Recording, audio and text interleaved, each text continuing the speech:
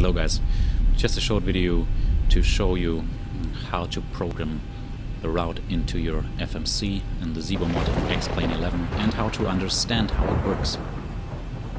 Alright, the good news is if you go to the APPRCH tab and go to routes and just enter your ICAO codes, Hannover-Munich, and it will basically give you your route. Let me just open this chart that I created. So, as you can imagine, this information is not all information that needs to be entered, okay? And neither does it show in a good way how to understand how the route works. So let me just do some theory in advance. It's not going to be too long. Alright, a complete route, I'm just going to read out what I wrote down here. A complete route consists of several waypoints, alright? And these are grouped into segments, different segments of the route. Departure segment, an airway segment, or several airway segments, an arrival segment, an approach segment, a missed approach segment, and so on.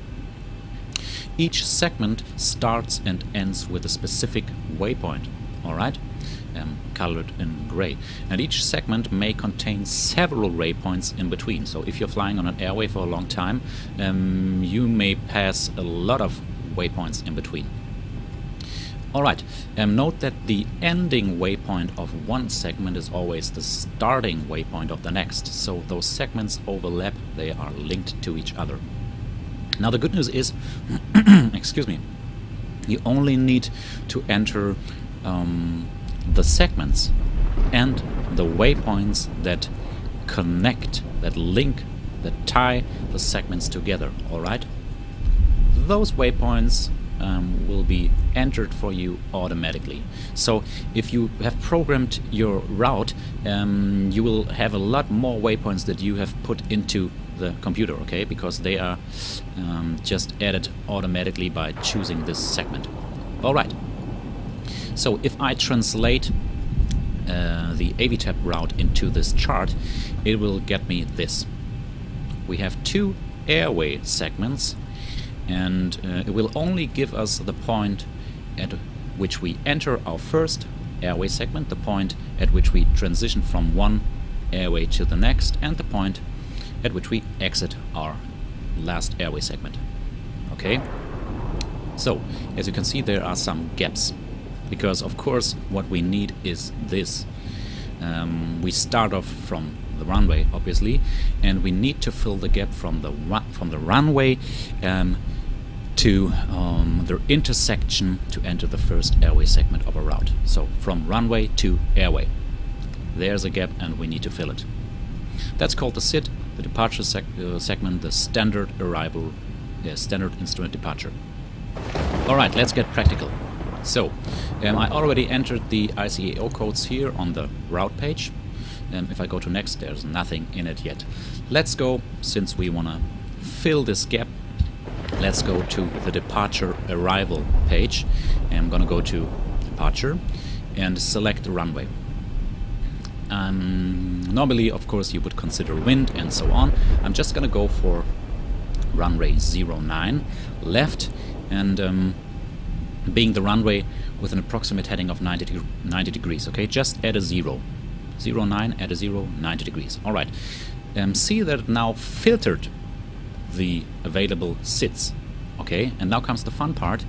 We're gonna look for a SID to fill this gap that is named after this waypoint at which we will enter our first airway segment. Alright? So as you can see, there is none, but if you go to the next page, Vera. Okay, that's the only SID named after the first given waypoint, and we're gonna pick this.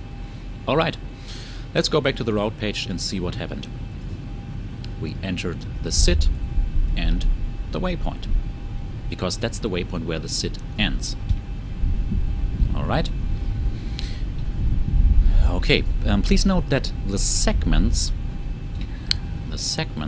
are always entered on the left side, and the connecting waypoints are always entered on the right side. So, as the APPRCH gave us all this information, we will just go ahead and enter this as well. So that's the point where we'll enter our first airway, and that's going to be P605. We will leave this airway at Takut and transition to the next airway, which is going to be L603, and we're going to exit this airway segment at Pakanu.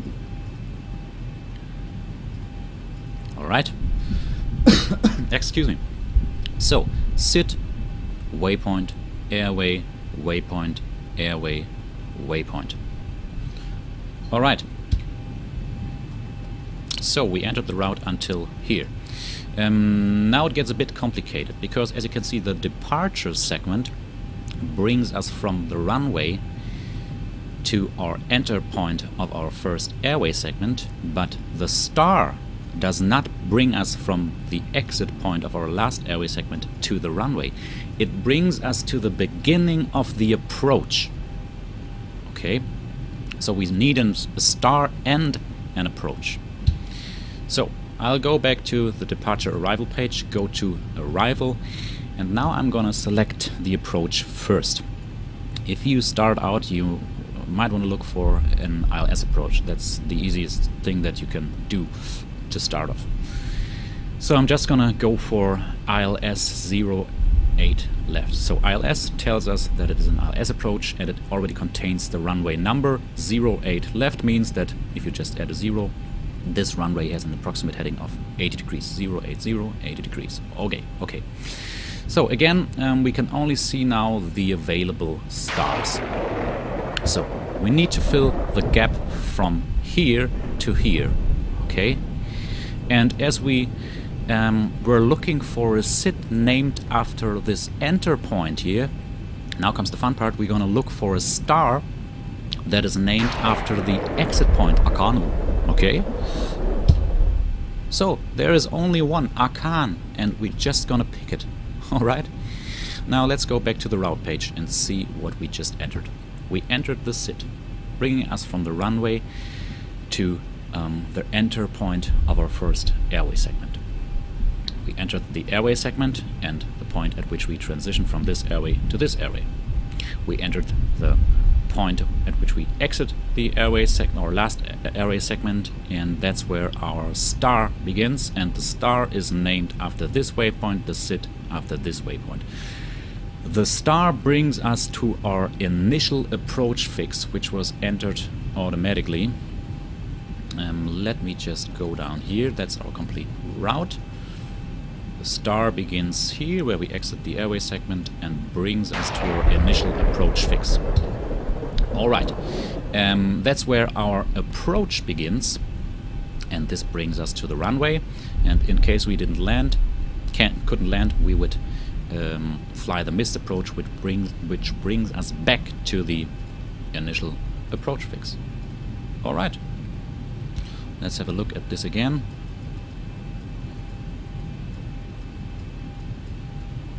See, it brings us back here. And if we translate this to the FMC, note how all the segments are on the left side and all the connecting waypoints are on the right side. Green and blue is the information that was given by the AVTAP, by the route planner of the AVTAP. Red is what we needed to figure out, and gray is what was put in automatically. Alright, just go to activate and execute, and now you can go to the legs page and step through your route to check it. You have to go to plan mode first to do so. Let's do so. Step through the route, and there is no vector and no discontinuity. Looks pretty perfect.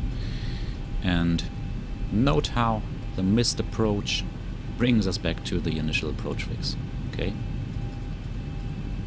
Alright, so of course normally you would wait until you enter your approach, but I just of course wanted to show you how to input a complete route. And if you look outside, we're not gonna take off today anyway.